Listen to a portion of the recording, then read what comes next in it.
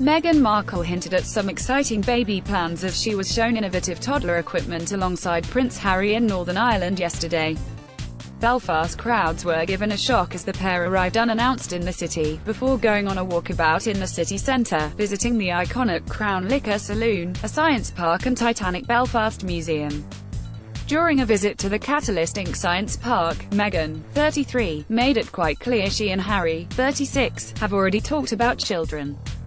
Gesturing towards an baby bath, she said, "I am sure at one point we will need the whole thing." Meghan looks up at her future husband during their Belfast visit. Image, Getty Images Europe. The rain did not dampen Meghan's spirits as she joked and chatted to fans. Image, Wire Image. They headed to the city without any announcement. Image, Getty Images Europe. Meghan visited the Acon Exhibition Centre in Lisburn. Image, PA. Meghan attended an event to mark the second year a youth-led peace-building initiative. Image, PA. The couple chatted to staff in a pub. Image, Getty Images Europe. They looked in high spirits as they left the Crown Bar. Image, Reuters. Huge crowds turned out to see the couple after they found out they were in the city. Image, PA. The couple's upcoming wedding was also a topic of discussion.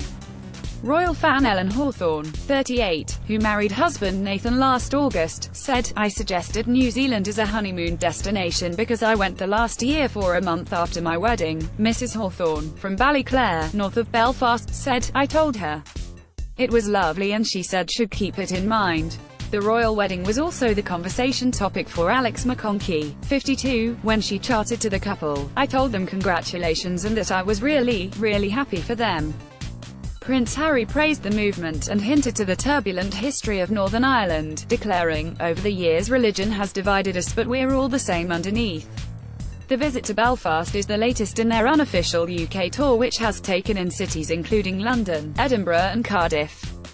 The loved-up pair touched down at Belfast City Airport after 10 a.m. to begin a string of royal engagements. After chatting with member of Amazing the Space, launched by Prince Harry in September 2017, they went to Crown Liquor Saloon, which is one of Belfast's most historic buildings. They learnt from National Trust representatives about the pub's heritage, as well as meeting bar staff and local comedians and musicians.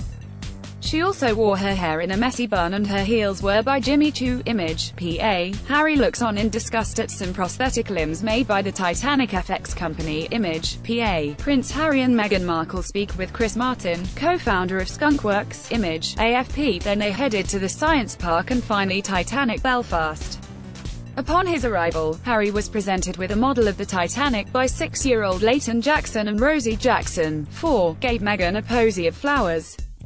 The couple chatted to the children and shook their hands before moving to the next stage of the engagement.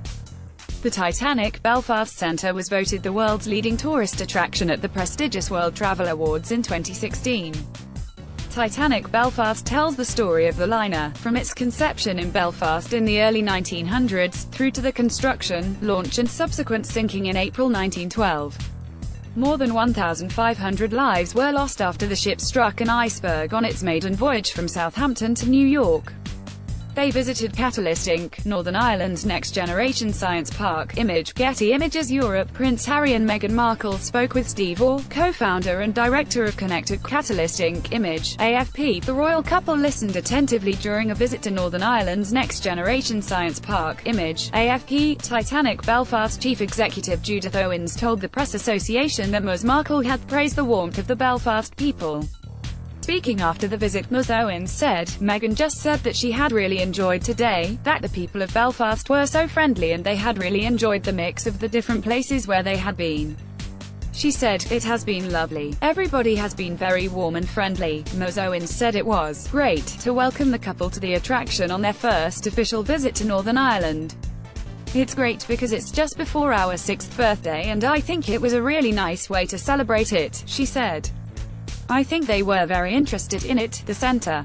In particular, I think Meghan Markle was very interested in the industrialisation of Belfast and how the different industries developed and how Belfast had the wealth to build the biggest ships in the world."